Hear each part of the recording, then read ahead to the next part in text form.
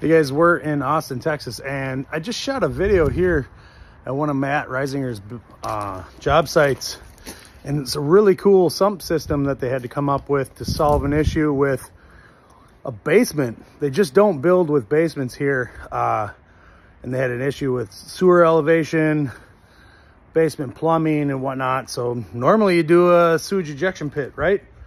Well, there was a little more to it on this one, so let me turn the camera around here.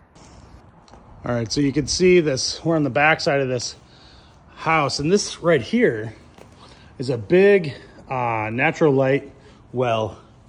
And they did some pretty cool stuff with some sump pits here. The base of this natural light well, they're gonna put some grading over the top of these tanks, but that tank over there on the left, or on the top of the screen, is for sanitary sewer ejection, and that 2-inch pipe coming out of it is the exit pipe coming to the discharge. We got a vent, the other 2-inch coming out of the wall into the top of the tank, and then that 3-inch pipe there going into the tank is the plumbing, the sewage pipe coming out of the house.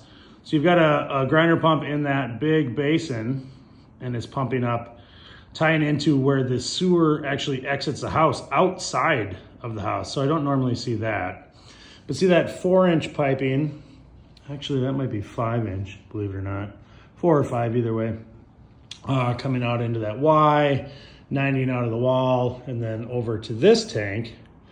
That, along with that 6-inch PVC right there, dumping into the tank, is all taking care of rainwater and area drain water from like the patios, stuff like that.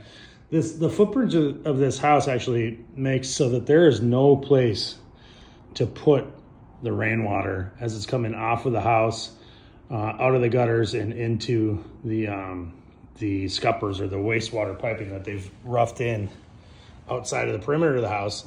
It's all dumping into that tank, and then it's being pumped out. There's duplex pumps in that tank. So you can see those 2 ball valves, the 2-inch, the blue handles going into this concrete right here. All right, duplex pumps coming out of that rainwater tank and pumping out to the street, actually right at manhole. So pretty cool. You can see that square sump pit that was formed up into the concrete.